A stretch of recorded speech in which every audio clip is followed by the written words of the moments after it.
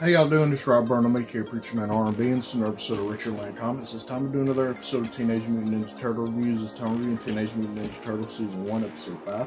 And what happens on this week's episode is Crane finally gets his body.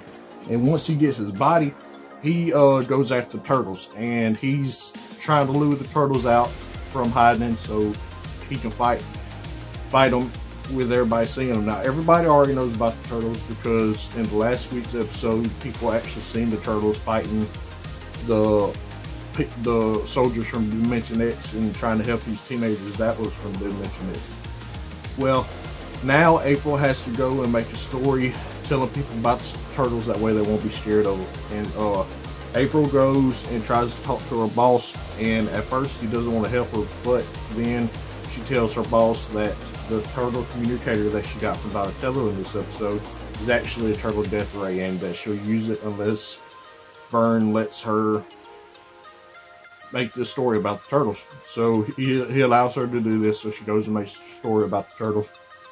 And she makes it after the fight with Crane and the turtles. What happens is Crane turns big and the turtles have to figure out how to shrink them back down.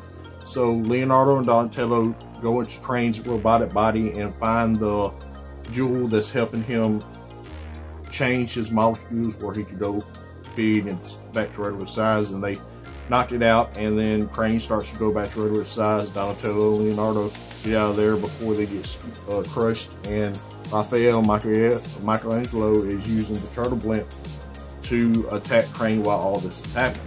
Well, they're able to get Crane back to regular size. Then he calls for Shredder for help, but while this was all happening, Shredder and Splinter was having a fight, and Splinter was pretty much beating Shredder. And then Shredder dips out, traps Splinter in this energy cage, but Splinter's able to escape. And then Shredder comes and is about to use this mutagen ray gun on the turtles to turn them back into turtles.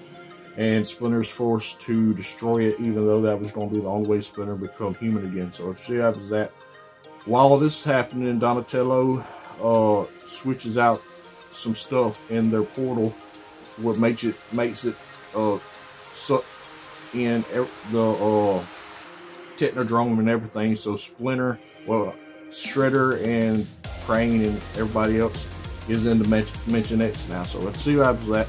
Other than that, that's all that really happened. My thoughts on this episode is, I like how we see that Splinter sacrificed his only chance to become human again to save his sons. And I like how now Crane finally has his body, so we can stop hearing about that. And I like the aspect that Shredder and Crane and them's trapped in Dimension X, and I like to see how they come out of that. And we'll probably figure out that in the next couple of episodes. But other than that, that's all my thoughts. As always, Rob Burnham, make your man on the sun out. Guys, keep you awesome. Still love your comments. See you next time.